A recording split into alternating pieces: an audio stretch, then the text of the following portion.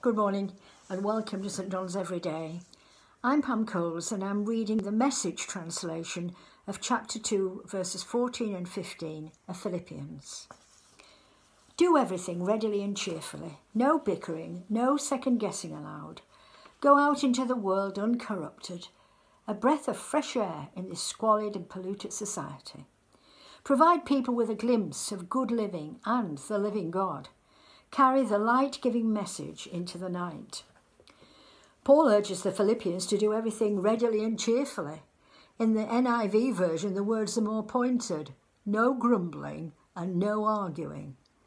Some people might say, but surely it was ever thus in both secular and religious contexts. And few of us, I suspect, can honestly say that we have never complained about something or somebody, even within the church setup. Previously, we've covered chapter 2, verses 2 to 4, which we do well to reread, as in it Paul provides a plumb line against which we can measure our own personal relationships. Be like-minded, having the same love, being one in spirit and of one mind. Do nothing out of selfish ambition or vain conceit.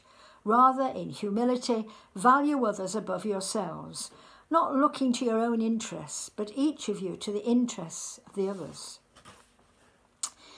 If there are issues or discontent within the church as a whole, then Acts 6 gives us one positive example of how to address them. The number of the disciples increased in Jerusalem, but the Greeks complained that the Hebrew widows were being given preferential treatment in the daily distribution of free food. We can imagine the grumbling. But the 12, being informed, acknowledging there could be a problem, called people together and asked them to choose 7 men deacons to be in charge of what was in essence the Jerusalem church's food bank. They were chosen, commissioned and prayed over, and everyone was content. In verse 15, Paul calls us to go out into a corrupt world as a breath of fresh air.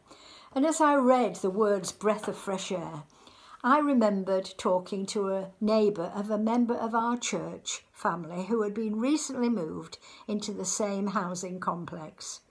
Yes, I know her, she said. She's such a blessing. She's been such a breath of fresh air to everybody. Our member is disabled and often in great pain. Whoever we are, wherever we are, we can be used of God, whatever our restrictions, whether they're temporary or permanent. Verse 15 says, provide people with a glimpse of good living and the living God. And you know, even glimpses can make people wonder about the source of the care and the goodness. Thank you.